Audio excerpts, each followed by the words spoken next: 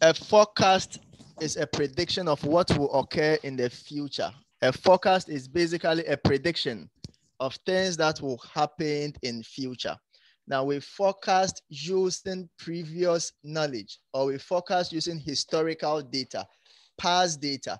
Using past data to predict what will happen in future is basically what we refer to as forecasting. Now you realize that sportscasters are able to predict the winners of football games. Sportscasters are able to predict the winners of football games. You also realize that managers are able to forecast future demand of their product based on past demand. They're able to tell how a previous or how a future demand will be. Now, poor forecasting can result in poor inventory and then staffing decision. When we are not able to forecast properly, you realize that how much goods we will hold in our stores, we'll have issues with that. And then how much staff would even be enough to cater for our future demands, we would also have issues in that. And it may result in customer complaints because you realize that at the end of the day, we will not be able to meet all the demands of the customers. Therefore, they will not be satisfied with us. Now, these are some of the forecasting techniques. You realize that we have judgment. People are able to sit and then judge. Now, we also have expert opinions. We have past experiences, which is the historical data or the past data. Expert opinions, you realize that they are individuals who have expertise in the field we are in. So they are able to sit, look at two things, and then tell exactly what will happen.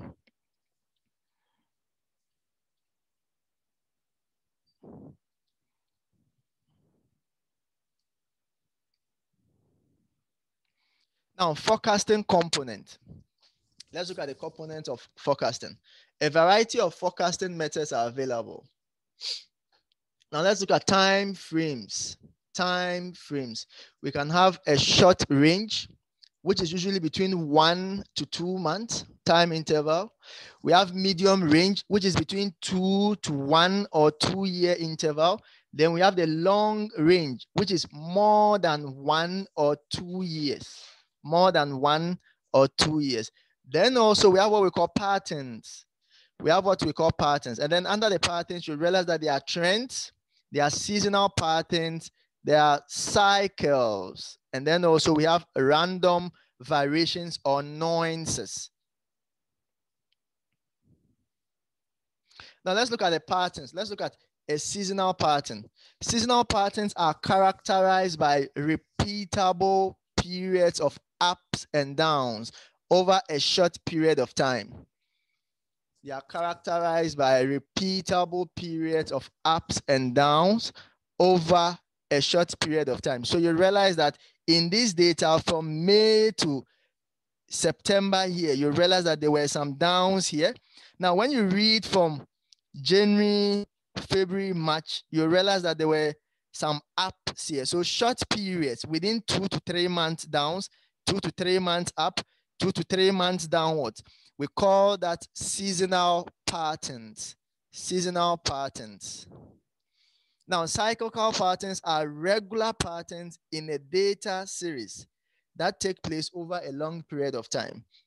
So when we have regular patterns over a long period of time, we term that as a cyclical pattern. Cyclical pattern. So you realize that in this particular drawing, there were certain patterns, ups, downs, but it was over a long period of time. So we call them a cycle. So from one period to another becomes a cycle. One period to another becomes another cycle. Then the random variations. The random variations are the unexplained deviations of a time series from a predicted pattern. You realize that sometimes they give a forecast that it will rain in certain parts of the country, but at the end of the day, it rains in some part of the country and doesn't rain in other parts. The reason why it didn't rain in other parts was because of the random nuances. So we are not able to get 100% accurate result of whatever they have predicted.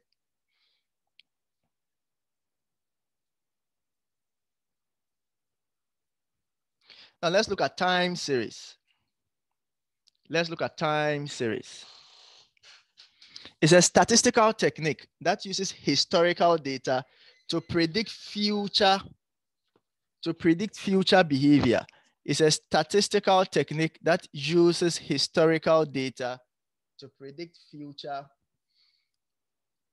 behavior. So what happens is that we'll usually have past data. And then once we look at the past data, we'll be able to predict how future demand or how future happenings will be. That's time series. Now, regression methods. Now you realize that regression deals with a causality. Now, it's basically an attempt to develop a mathematical relationship between items that are being forecasted and then the factors that causes the way it behaves. So for example, we'll come up with a forecast. Now, regression helps us to know which factors are driving the forecast. Just a second. Just a second. You have to unmute yourself again, please. Proceed.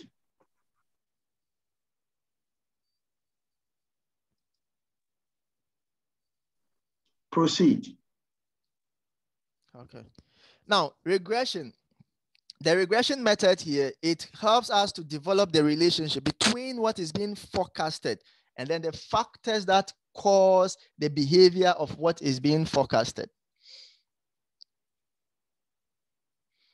Now, we also have other qualitative methods that we'll be looking at. Now, the qualitative methods basically use what we already looked at as the judgment, the expertise, and then the opinions of people to make forecast instead of using math to do that.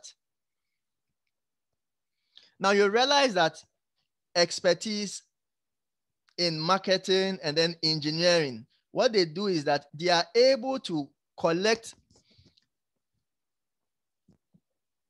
the data and then use the behavior of people to predict the future happenings. And they do that through the use of the Delphi method, through market research, and then through service. Now, statistical technique that makes use of historical data over a long period of time is what we basically refer to the time series method. That's what we've just explained. Forecast based on only one factor.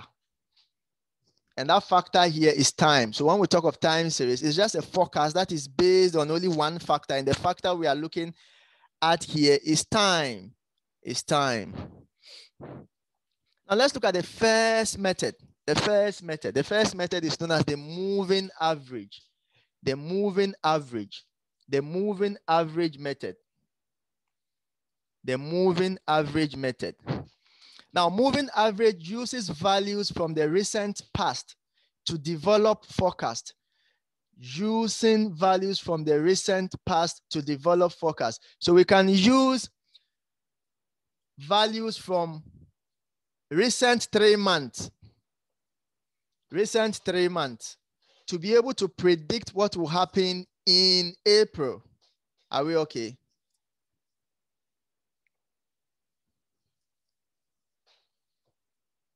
Now let's look at the formula for that. Please put down this formula. The moving average. The moving average. 1 divided by M summation DI. Now the N is the number of periods in the moving average. The DI is the data in period I. The data in period I. The data in period I. Please put down this formula. Please put down this formula.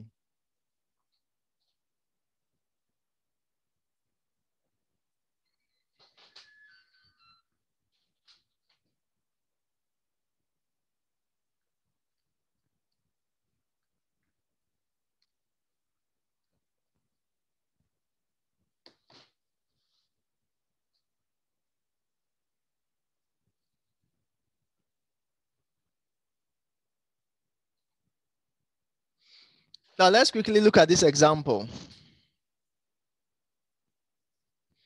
Given the 10-month data on product order, for instance, paperclip, what is the forecast for November? What is the forecast for November? So we've been given past data on January, February, March, all up to October, and we are trying to predict the demand for November. Now remember, we said time series looks at historical data or past data to come up with a future demand. So we are basically going to look at this past data to come up with a demand for November. But to do that, we should know how many month moving average are we using? Whether we are using 2 months, whether we are using 3 months, whether we are using 4 months, whether we are using 5 months, whether we are using 6 months. So let's go to the questions and then see what the question is asking us to do, whether 3 months or 4 months or 5 months. Now, when you look here, we are being asked to calculate the 3-month moving average, 3-month moving average, 3-month moving average, 3-month moving average. So what it means is that our N from the formula, which is the number of moving periods or the number of periods, is 3. So take note, the N is 3. The N is 3. And then the summation of the DIs. The DIs here is basically looking at 3-month period. 3-month period. So we are summing up all of those 3 months. You realize that if we are looking at 3-month period from November, 3 months from November or 3 months before November will be October, September, and then August. And the values for October is 90. The value for September is 110. The value for August is 130. So what it basically means is that we are adding these 3 values. So that is what we have here. 90 plus 110 plus 130, all divided by 3. So if you are using a 3-month moving average, the order or the demand for November will be 110 orders. Now, if we are using a 5-month moving average, 5 months means 5 months past data from November. So what we'll do is that we count 5 months before November. So that will be October, September, August, July, and then June. These are the 5 months. So we are adding 50 plus 75 plus 130 plus 110 plus 90. And then we are dividing it by 5 because we said it was a 5-month moving average. So 90 plus 110 plus 130 plus 75 plus 50, all divided by 5. That gives us 91 order or 91 orders. So if we are to use a 5-month moving average, you realize that the demand for November would have been 91 days. Now they have done all of that. So let's pick the data again. January, orders per month, we have all of them here. November wasn't given. Now, here the question is now asking us to use a 3-month moving average to calculate all the forecast for the various months. Use a 5-month moving average, calculate all the orders for the various months. How do we do that? How did we get this 103? Now you realize that to get this 103, because we're dealing with a 3-month moving average, 3 months will start from January, February, and then March. So we are adding these 3 values. So it will be 120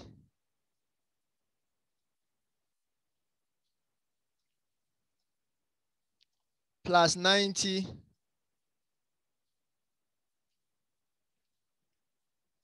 plus 100, all divided by 3. That is what gives us this 103. That's what gives us this 103.3. Now, if you want to get this 88.3, you would also have to now come and count 3 months. So right now, January is not part. It starts from February.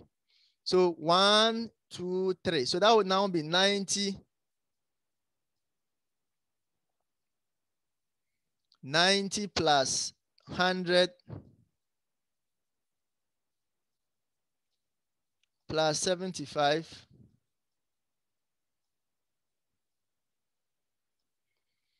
all divided by 3. And that gives us 88.3. Now, if we want to get this 95, what it means is that we would have to now come and count 3 months before the 95 or before the June.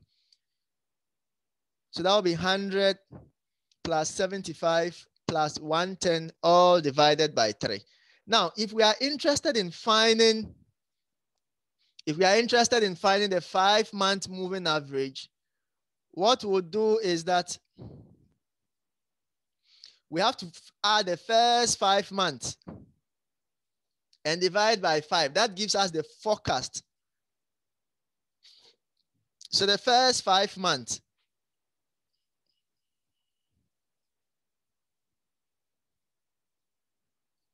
The first 5 months. So you realize that within that first 5 months, we didn't have any forecast there because we were using those values. There was no forecast there. So basically, we are going to add 120 plus 90 plus 100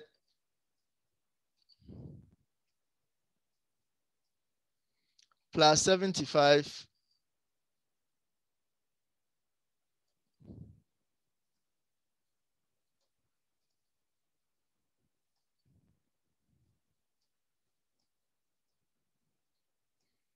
plus 110 all divided by 5. And when we do that, we get 99.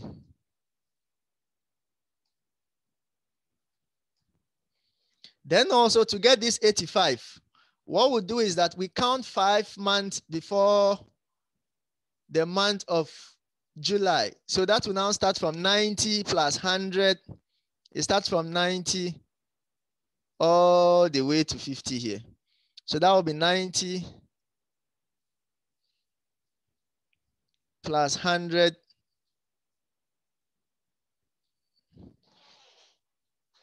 90 plus 100 plus 75 plus 110 plus 50 all divided by 5. And when we do that, we'll get 85. When we do that, we get 85. So that's what we did to get all of these values and then also get all of these values as well.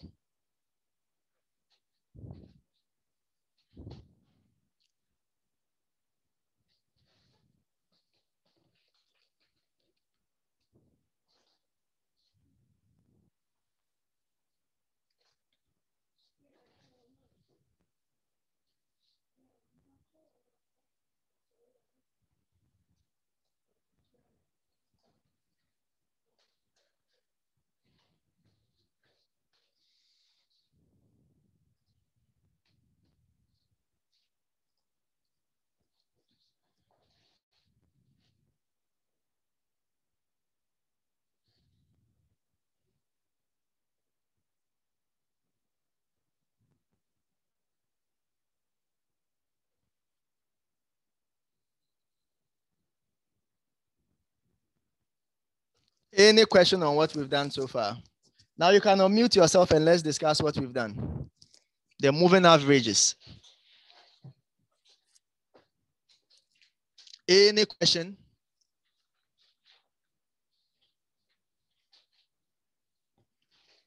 Any question on what we've done so far?